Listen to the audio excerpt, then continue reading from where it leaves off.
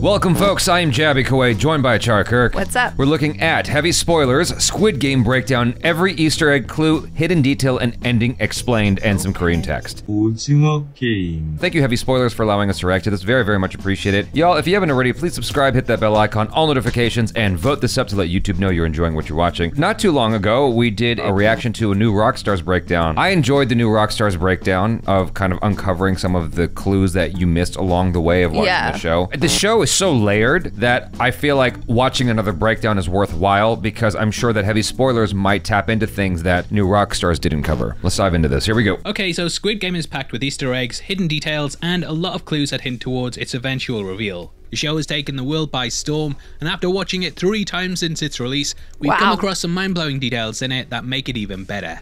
Heavy spoilers ahead, so if you haven't seen it, then I'm putting a red light on the video right now. If you enjoy the breakdown, then please smash the thumbs up button, and make sure you subscribe for videos like this each and every day. With that out of the way, thank you for clicking this. Now let's get into our Squid Game breakdown.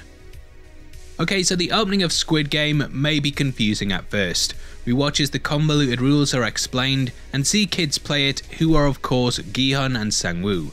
This flashback is key as it foreshadows how the game will end, which was of course with a round of Squid Game. I assumed at least one of them was the main character. Yeah. Learn is a lifelong gambler that's always betting on the wrong horse. Due to his addiction and need to make his life better, he's actually the perfect person to participate in the games. The idea of him betting on horses of course foreshadows the future, as it's explained to him that Squid Game is very much the same thing, just with people being the ones that are bet on. In a way, he's similar to the Southern Gentleman VIP, who keeps picking the wrong contestant. This would foreshadow Junho's death at the hands of the frontman, as the VIP would say, "I always pick losers." He picked Junho to pleasure him, only for the character to turn around and attack him. Junho was then caught out in this quote-unquote game of life and death, and he's apparently killed. Though I am still hashtag Junho is still alive. Yes, agree. Now, Gi-hun uses the lucky numbers of 6 and 8 to win, which they do. However, these numbers appear many times in the show. They always represent the middle of the herd in a race, and the numbers also appear in this fashion just before the bridge challenge. As one of the VIPs explains, everyone goes for the middle, and that is to find safety when threatened. It's better to stay amongst the people instead of taking your own risks, but that strategy also proves to be very, very stupid. 6 also appears again, as there are 6 games that take place over 6 days. That's true. And the religious player would later choose the number 6, as it represents the day God made humans in Christianity. Funnily enough, Gi-hun won 4.56 million at the horse track, and this moment is just some amazing attention to detail. 4.56, he's number 456. Gi-hun later on in the bridge game, that's true. And this may be her paying him back after she pickpockets him early on. Gi-hun's nice nature would be foreshadowed, as even after being chased by violent loan sharks, he would help her when he thought she simply fell over. Now these loan sharks offer some interesting parallels when they threaten Gi-hun's kidney. This is similar to how the body parts of the losers in the game would be harvested off, and it lends weight to the theory that they're all actually working for Ilnam. Down on his luck, he needs 10,000 won for a present for his kid, which is the same money he gave as a tip to the betting shop teller. This figure would be constant for Gi-hun, as after winning the game and having billions, he withdraws just 10,000 won. The prize itself is in a box similar to those that the dead bodies are kept in, and it makes for an amazing Easter egg in this scene. Now, unfortunately, due to his money problems, Gi-hun cannot afford to give his daughter a fancy dinner. She's given what her mother perceives as junk food, and says how her stepfather bought her steak dinner, which puts further pressure on him to get money. Gi-hun's status was too low to afford it, but he would finally be able to have a fancy dinner before the final game, but it's just as miserable as this one. Now from here, his paths cross with the Squid Game recruiter, who gives him 2 options. Gi-hun can either play as red or blue, and though it seems like a pretty shallow choice, there may be other layers to it. He chooses blue and ends up as a player, but the red card is very similar to the colour of the gods' uniforms. Now whilst the gods seem like they're in control, they're forced to obey the rules and also killed for even showing their faces. I heard that the creators of the show actually disabused the notion that I heard that too. if you chose red, that you were going to become a soldier. But it works out so nicely! I mean, maybe they have something planned that they're going to reveal in season 2 that makes sense of how they've elected these soldiers. I've read some comments where people were saying saying that actually the creator was talking about how season 2 is going to be a flashback. Oh, the whole of season 2? Apparently. It could be that it's showing the front man story, like how he got there. That is ever so slightly frustrating if the entirety of season 2 is a flashback. Because then it's like, we gotta wait through all that just to get back on track. It's like Metal Gear Solid. Metal Gear Solid 3 was a complete flashback before we got to continue on with the actual main story of Solid Snake in Metal Gear Solid 4. They sleep in cells and are given numbers too, so it is possible that they're all part of the operation, just like the players. Yeah. The game theme is kept up throughout the guard's CCTV terminals, as they're shaped like sit-down arcade cabinets. In the series, we learn that it's been about 33 years of games so far, I didn't so even it makes do the math. sense that Ilnam would get this inspiration from the popular arcades of yesteryear. The guard symbols also have a lot of connections to gaming, with the triangle, circle and square reminding me of a PlayStation controller. Yeah. Each shape does have meaning too, as circles are workers, triangles are soldiers, and squares are the managers. I didn't even like think about how it looked like arcade cabinets. What the soldiers were like operating with. I didn't even pick up on that, but definitely the PlayStation controls and like who's who in terms of the hierarchy, right? Because it's like circles were the most expendable ones for sure. Exactly. The amount of angles on your helmet also denote your hierarchy as well, with no shapes being the lowest tier. The front man has many contours, and the VIPs have a ridiculous amount right up to the southern gentleman, who appears to have the highest out of all of them, which is why he can do what he wants. Ilnam's mask also has a massive amount on them, but we'll talk about that later on in the video. Now, squares, circles, and triangles also appear throughout the series at numerous points. When the group play red light, green light, we can see them above the gates at the door. Next to the gates are fake metal windows, and these are made up of the shapes circles, triangles, and squares. The card also has these shapes on them, and the layout of Squid Game is of course made up of squares, circles, and triangles. When Ilnam visits his quote-unquote house in the marbles game, you can also catch the shapes on the gates outside of it, further hinting to him being the one who's behind it. I wonder what the circle, triangle, and square also mean for Korea, because I vaguely remember that on like one of my martial arts uniforms as part of like a taekwondo thing, and I didn't really know what that meant. I didn't know symbolically what that was supposed to indicate. Oh, maybe someone can tell us in the comments. Yeah, but I'm guessing that it's a very Korean thing. Now back to the game, and the idea of people playing with their bodies is set up here, as every time that Gi-hun loses, he gets a painful slap, but if he wins, he gets money. Now, I'm not sure how lucky Gi-hun is getting the chance to play a game for billions, as I'd have noped right out of there just seeing the creepy doll for red light, green light. However, if the series hasn't ruined your life, you can visit the doll at MacLeod Horse Carriage Museum. Now, speaking of people whose lives have been ruined, the guy whose number is on the card has also complained that he's received non-stop calls since the show aired, and I feel so sorry for him. Now, with his winnings with the recruiter, Gi-hun heads off to treat his mother, which is reminiscent of how Sang-woo would ask Gi-hun to give his mother money before he ended his life in the final game. Gi-hun goes to get picked up, and the password is red light, green light, which foreshadows the first game. Upon waking up, Gi-hun realizes that his number is 456, signifying that he's the lowest there. I'm connecting it now, the game's architect being number 1. Yeah. Ilnam even translates to first man or number 1 man, giving us an indication of his status. Prize money is of course divisible by Gi-hun's number, and this gives us a further clue to one being in charge. Gi-hun didn't pick up on him saying he knew what was going on, and he underestimated him instantly, much like how we all did. The pair also meet with Gi-hun standing over Ilnam as he's in a bed, which mirrors the final scene that the two share together. Now inside the room with all the beds, we get a clue on the walls as to what each game will actually be. However, in a dark twist of fate, the clues only fully start to reveal themselves when people die after red light, green light. However, we see every single game on the wall, which ends with the final one being the Squid Game. Now, music is a prominent part of the show, with the song Blue Danube being played before and after each and every game. This piece of music by Johann Strauss II was commissioned and later urged to be light and upbeat, as his nation Austria had lost to Prussia in the 7-week war. This was intended to keep players upbeat before and after the slaughter, much like the citizens of Austria after that conflict.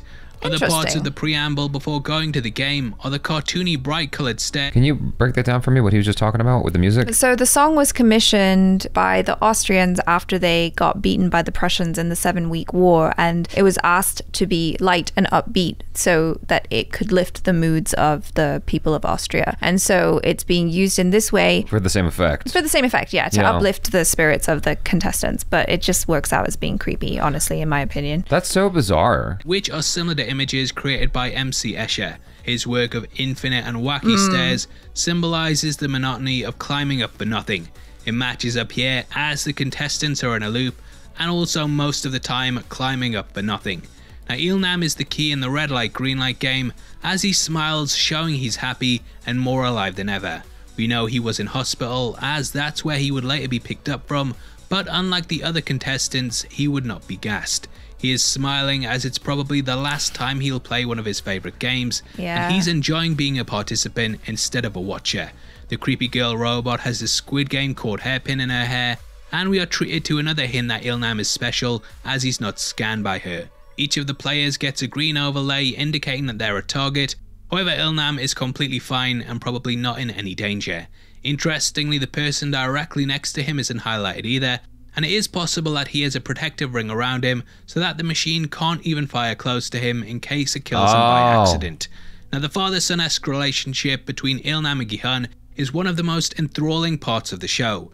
When they aren't helping each other, they are always incredibly close and finishing games by seconds. It happens in the red light green light game with Ilnam gloating that he beat him, but it would later reverse in marbles with Gi-hun taking that. His deathbed is where the final game between the two takes place, and Gi-hun would beat him with seconds to go as the character passes away. Though we will never know if he knew that he lost the game, it doesn't matter as this final scene shows that people will help one another and that there is decency beyond what he believed. See, isn't that person's it also hair paints kind the of two red? as opposites and sets up Gi-hun trying to take down the Squid Game. Now Ilnam also gives a hint that the pair might be related, as Gi-hun says he can't drink the milk and instead asks for chocolate. I mean, it's entirely possible that that was a setup. Ilnam planted that, you know, and so the guy having colored hair, it could just be that people in Korea, just like Japan, have colored hair also. Oh yeah, they love coloring their hair in Korea. To me, it's a possibility, or it indicates a possibility that that's all a plant to stir Gi-hun in a particular way for some odd reason because of some bigger plan that has not been revealed to us yet. Ilnam says that his son used to do the same thing and that he'd beat him for it. On a personality level, it's possible that the two also echo one another, as both leave their families in order to get involved with the games. Now the vote to continue the game leads to some very interesting moments, and it contains buttons that are green and red. The vote starts in reverse order, which makes Gi-hun seem important, but really it's done to ensure that Ilnam has the deciding vote should it come down to it. Right, Sangwoo and Ali end up in town together, and this foreshadows their partnership in the marble game. At this point, the 10,000 won appears again, as it's the amount Sangwoo gives to poor Ali in this moment. Yeah, it's not all you give to him, is it, you traitor? Now, in this hiatus, a number of deaths are also foreshadowed. Dak-soo jumped off a bridge to escape the gangsters, and he would later die after falling off the glass bridge. Ali took the money from his boss, but he was later eliminated when Sangwoo stole his marbles. Se-byuk would threaten a man with a knife to his neck, but would die the same way, bringing everything full circle from this. On top of this, Sangwoo tried to end his life in a bathtub wearing a tuxedo, and this foreshadows his final act in which he does this in the rain. Dak-soo's minions would turn on him and lose respect for him, just like the marble game, and it's sort of like poetry, they rhyme. Had to do one of those. Now, during the quote-unquote chance meeting with Ilnam and Gi-hun, Ilnam says how outside is torture, hinting that he would rather be inside enjoying his creation. Poor Gi-hun also meets his ex-wife and leaves his umbrella by accident at their flat. This gives us a hint at him always forgetting his umbrella, which he says is his reason for choosing the shape in the now TikTok famous honeycomb game. Now there's also one key moment here that becomes so heartbreaking once you finish the show. Junho spends the episode following up on leads about the game and tracks down Gi-hun and asks him for help to find out what's going on. Gi-hun could have actually put an end to the game at this point, but instead he participates in it and wins, which puts him on a course to attempt to end things anyway. The players all return, and it seems like Ilnam wasn't actually knocked out, as we see him moving whilst he should be asleep. We start to see the form of our squad in episode 3, and Ilnam further hints he is powerful by saying he won't die easily, which yes, he won't. He's referred to as the old major who's been in the army all their life, and as we learn, he's been running the Squid Game for years. In another slight hint, Ilnam says that their meals are essentially what his wife would make him and their kids for lunch, which further ties the setup to him. Sang-woo's morality breakdown also starts here in the honeycomb game, as he allowed people to basically get shapes that would leave them in very difficult positions. Ryuk continues his theme of turning on people after they help him by accepting the lighter, and 111's doctor skills are shown for the first time as he handles the game with ease.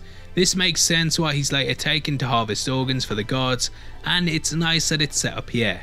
The scale of this inside job is shown as one of the gods deletes footage at the start of episode 4, showing there was more illegal activity inside the organization itself. Get it? Organization. Organization. Anyway, moving on. What? What? I don't understand. Organization. Oh, organization. Because it's organs? Oh, gotcha. Very clever. The characters are fascinating mirror images as well, with Jaby and Miao being opposite sides of the same coin. Also, yeah, apologies for butchering all these names. Now, while both are desperate survivors and ruthless, even when helping each other, Jaby sees being a lone wolf as the best means to getting to survive, whilst Miao uses her craziness and tenacity to blend in with the strongest. It's why she says she's good at things unless she's not, because she uses other people's skills. As the honeycomb game wraps up, we see how Jun-ho learns the hierarchy as he's scorned for being in the wrong place. Later on, he swaps costumes with his manager, which is why he has power later. However, the doctor is fully in with the gods, and you can actually tell they try and keep some alive during the executions so that later on he can harvest the organs from their bodies easier. Further hints that the game is rigged for Ilnam happen as the brawl is called off instantly when he says that he's scared. Right. His bed is also the only one that isn't flipped, showing the respect that those in authority have for him. Miao has a little coitus session with the gangster, and he says how he thinks that she will be responsible for his death that night. While he didn't die when he predicted, she does kill him in the end. Yeah. She is mugged off quite a lot during the tug-of-war game, and is forced to seek a new team who call her Old Woman. Further hints about the Ilnam twist occur here, as he knows how to win at tug-of-war. The guy is an expert in all of the games, as he of course played them when he was growing up. Now during the tug-of-war scene, we even see a hint of how Ilnam would have escaped should his team have failed. Each person has locks on them to attach them to the rope, which is of course what ensures you go down with your team. However, though Ilnam initially had locks like the rest of the team, they are gone when he wins. It shows he would have just slipped off the rope if it came down to it, and shoutouts YouTuber MaxiDoxy for spotting this really cool detail. Yeah. Now it's around this time that Jun-ho also uncovers the data on the games, and when looking through the files, the 2021 starts at number 2 instead of 1. Correct. This further hints towards Ilnam being off the books and actually in charge, as he's not keeping records on himself. After the game, it sort of foreshadows how Ilnam and Gi-hun's relationship will go, as the latter gives him something to cover his wet trousers. I think Ilnam actually tricked everyone with this, as beside his head you can catch an empty bottle of water, which he likely tipped over his pants. However, Gi-hun is extremely kind here and stays behind to help him. Ilnam then reciprocates it by giving Gi-hun the number 1 jacket, which may foreshadow how he could end up in control of the games. Right. Some have said how this is to number 1. protect him, as the gods won't do anything to harm player 1.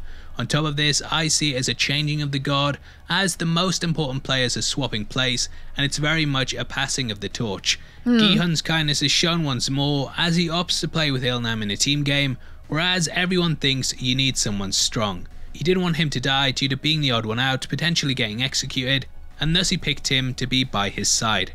Ironically, Gi-hun's kindness actually quote-unquote killed Ilnam, or at least it ended the game for him. Whilst he didn't die, if he'd simply left him, Ilnam simply would have skipped this round and went through to the next one. That's true. Ilnam would have definitely known this, and this is why the day before he pretended to be very ill and also weak. When the selection process was going on, he also sat at the back, rejected being chosen, and then moved out the way in order to avoid being picked as a player. He's the only one who didn't go looking for someone to team up with, because he knew that remaining behind would be a free pass. Ilnam once more shows his knowledge and connection to the games by saying that the marble one takes place in the area where he used to live. He goes looking for his house and comes across a perfect recreation of it, which lets us know that it was modelled on the home he used to have. Interestingly, Gi-hun also says that the alleyway in it resembles where he used to live, so potentially this is another clue to them being father and son.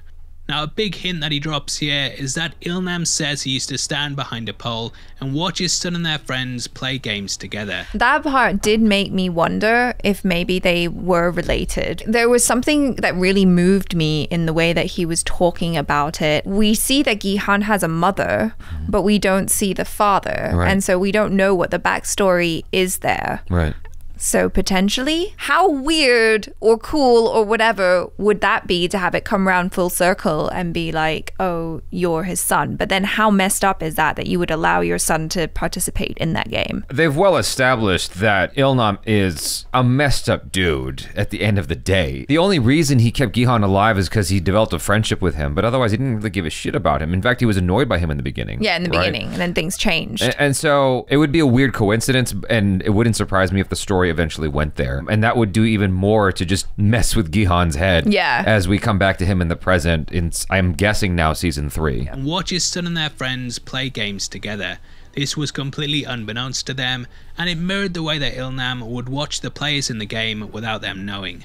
However, he also says that he really wanted to play with them, which mirrors how he would enter the games in order to participate. In the Marbles game, Chi-yun is paired with Sae-byuk. They talk about the possibility of leaving and going on an island retreat together, and in a brutal twist of dramatic irony, they were all, of course, on an island together. Gi-hun does show his gambling addiction once more, as Ilnam knows that he will bet it all just for a chance to win. Now, if Ali's death didn't rip your heart out, seeing poor Ilnam die was gut-wrenching, as Gi-hun had to go to the dark side and abandon his morals. Knowing what we know now, it becomes obvious that Ilnam wasn't killed at this point, as not only is he the only player that we don't see die, but there's also no blood or a body when we cut to the wide shot. Now, Ilnam reveals himself as the Owl in episode 7, which makes so much sense as we see his hands, which look just like it. You did say when that happened, and I was all like, oh, maybe it's the policeman's brother or whatever. You were like, no, his hands look too old. But we didn't put the dots together then. Like, we didn't connect it then. But you were right, because you were like, those hands look old. Well, I didn't want to be racist and assume that. But you know, it's Korea. All that K-beauty, of course. Like, they would have nice, young-looking hands. The owl is fitting, as it's a spirit animal and is wise and fiercely intelligent. Having a spirit animal of an owl can bring you luck, which matches up really well with the character, as he brings wisdom and luck throughout the entire game. Notably, Ilnam doesn't meet with the rest of the VIPs, as he's had his fix and decided that watching is just enough for now. At the end of the show, he said he made the game for entertainment, and now he's finally had the itch scratched, so to speak, which does explain his absence. During the bridge game, we have to mention that it's human nature to hide in a pack of people. This has been a theme of the show, as groups formed amongst the contestants, and this obsession with being in a group or team has now become their downfall due to how the bridge game works. Being cautious and at the back finally pays off after being the worst strategy, and it means that Gi-hun has the easiest time. Now, should Ilnam have made it to this point, I think that the lights would have been left on so that he could see the thickness of the glass, and perhaps he didn't want to do this game, as yeah, those heights are terrifying. Once the bridge game is over, we are left with our 3 survivors, and it makes for an amazing couple of final episodes. They are treated like VIPs and then given a steak dinner, calling back to Gi-hun's daughter. Obviously, they have ranked up as the food is opulent, and they're given fancy clothes so they no longer have to wear the green tracksuits. They are at a triangle table, and if you recall, the triangle is a step above the average worker for the gods. That's true. It's a subtle hint they've been promoted based on their game performance, and it sort of just ties everything together. Sadly, my favourite character gets taken out, and we're left with just 2. The final game is Squid Game, and just like the one with the recruiter, they're given a choice of offense or defense. After the last death, we see a big change. Oh with wow, Gi-hun I didn't even remember that. Cautiously and at the back. This time he chooses offense, signifying his change to be a more offensive player, which we will also see at the end with his rip-roaring rampage of revenge beginning. Gi-hun ends up winning, and this calls back to the beginning, in which he also took that. Once all is said and done, yay, Gi-hun has his winnings.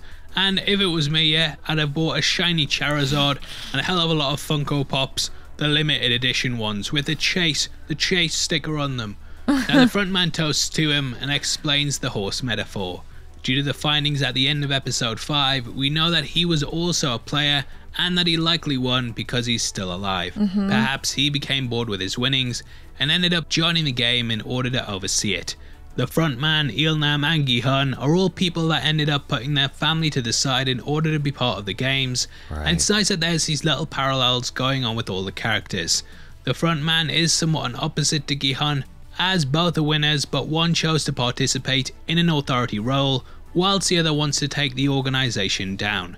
I do think that Jun-ho is alive as he's shot in the same spot as In-ho, and the latter does survive, so it makes sense that he would too.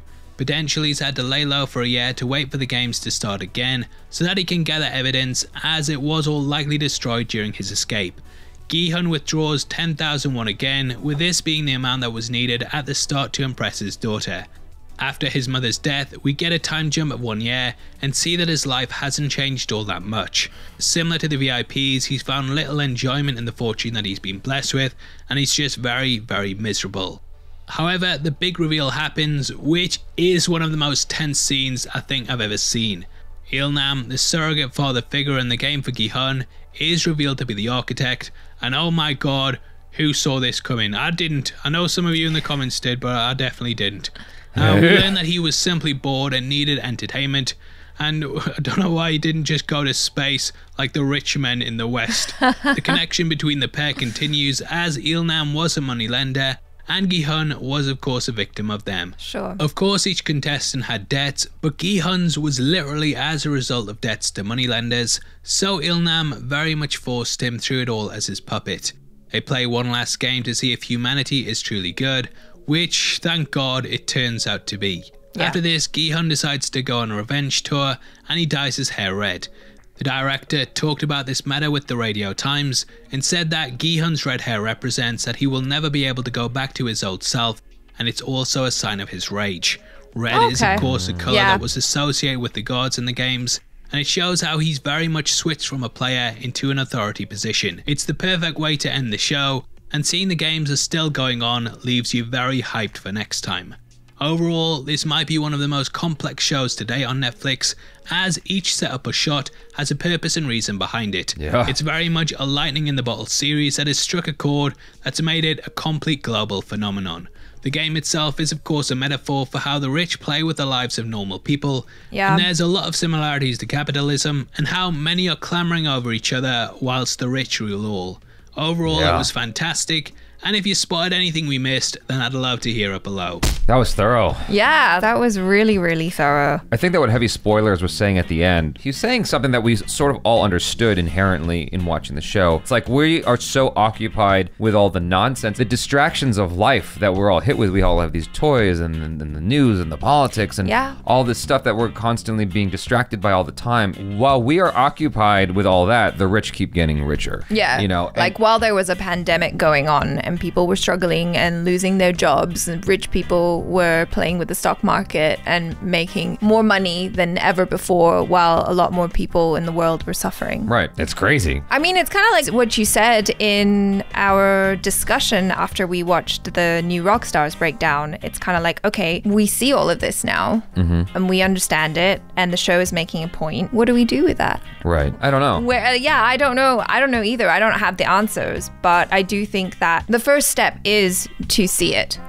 Right? Sure. And then once you see it, then you can kind of dissect how you might forge ahead and do things differently in order to make changes. The last thing that I experienced like this, that it was violent but also trying to send a message home, ironically mentioned earlier, it was Metal Gear Solid actually, because it's this violent video game, but it's talking about nuclear warfare. Right. And it's trying to talk about how nukes are bad. War is bad. War is bad. Yeah. Meanwhile, play this violent game. Yeah, meanwhile, you're executing soldiers left and right. It's almost like the strings are being pulled on us. We are being puppeted to tear each other apart, while the rich are just entertained. Yeah, and I wonder as well. Laughing from their chairs in the hills. Yeah, exactly. From the highest echelons of society in the theater or whatever the hell. Yeah. But I do wonder if there is any way to play the game where you join forces and maybe you come out of it alive, or Well, the point is that you can't. yeah, exactly. Either you play the game and you win, or you don't, and you have to convince everyone else not to, and then you lose, right? And that's the altruistic thing would have been, if they had done that, then all the families of the deceased would have got 100 million, was it? Like 100 million Yes. won each, but they would have gotten nothing. And I guess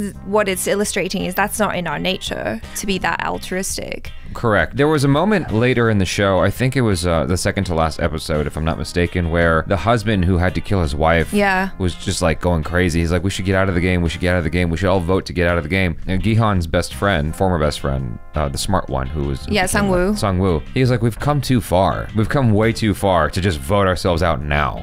Yeah. And it's like, but he dies. And it's like, you'd rather take a chance. You've come so far and you've seen so much atrocities up to this point, and yet you're still going to keep playing because you've come too far to back out now. Well, yeah, because look at the piggy bank full of money. It's billions of dollars, so... Right, but it's billions of dollars you might not have and you might just die. I think probably at its core, what it's saying as well is that we are all insanely hopeful. And selfish. It's that weird mix of hope and selfishness that drives the characters through to the end of the game. The math teacher, when he was on the glass bridge, he did the probability in his head and was like, whatever minuscule chance that they get it right, he was just like, well, screw it then, I'm just running. Yeah, it was 1 in 30,000. Yeah, Crazy. like it was, the odds were crazy. Like the odds are more likely that you'll die. Right. You know? There's this stage in Super Mario Brothers 3 where the screen will just keep moving. So you have to play. Yeah. If you don't move, you will die. Exactly. And that's kind of what this game feels like. It's like, if you don't take action, you will die. Yeah. And I think that in itself is also, ironically, another philosophical angle to consider that I don't think anyone's really talking about, which is, in the game of life, if you don't move, you will just perish. You'll get left behind. You have to do something with your time, otherwise you will just die. So take action, move. I know that the show is not really aiming to talk about that or impart that on people, but I do like that angle as well. Especially in today's day and age, it's very easy to get complacent and down and not be motivated to do anything at all. Sure. And just be stagnant. A stagnant life will kill you, which is bizarre, but it's true. It's like, you'd think that if you just don't move, you'll be all right, but that's actually more likely, even with your money. That's another crazy thing to think about, because a lot of people are like, oh, I just want to save my money, and they put it in a checking account and they just keep it there. And it's like, but that's actually losing money. You're actually losing by keeping your money in a checking account as opposed to something as nominal as a savings account. Right. And so it's actually better to put your money somewhere where it's actually moving, actually doing something, even though that seems more risky, because it will actually accumulate more wealth over time. As, I don't know, I'm getting all lost in the deep end here, but like, the point is to fucking move. Yeah. you got to keep moving. Make choices, keep moving. Make choices, Hopefully they're take good action. ones. Exactly. Help your neighbors. I mean, don't be stupid, but take action. And I didn't even think about the fact that, like, the two girls, when they were together, Sebyuk and her young friend. in episode 6, Yeah. and she's like, oh, we could go to an island, and it turns out they're on an island. I know. There's I a was like, oh yeah, the dramatic irony. Yeah. Hadn't even thought about that. Nice one. I hadn't considered that at all. And so it's wonderful to watch these breakdowns where it's like, oh my God, it's pointing out the obvious that,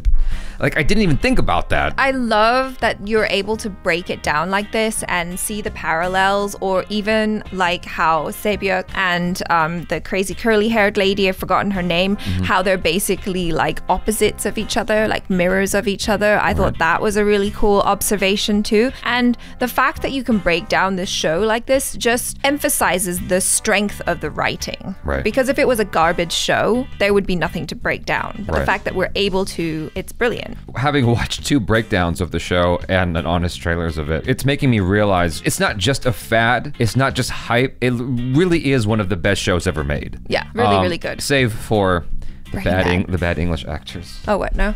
Oh, Whatever, they weren't English, but they were English-speaking actors, and they were horrible. the foreign actors, Like, yeah. I Apart from Ali, a foreign actor who's good. really, really hope that someday they go back and dub them, because God, they were awful. But outside of that, excellent show. Once again, another breakdown video not talking about those guys who were terrible.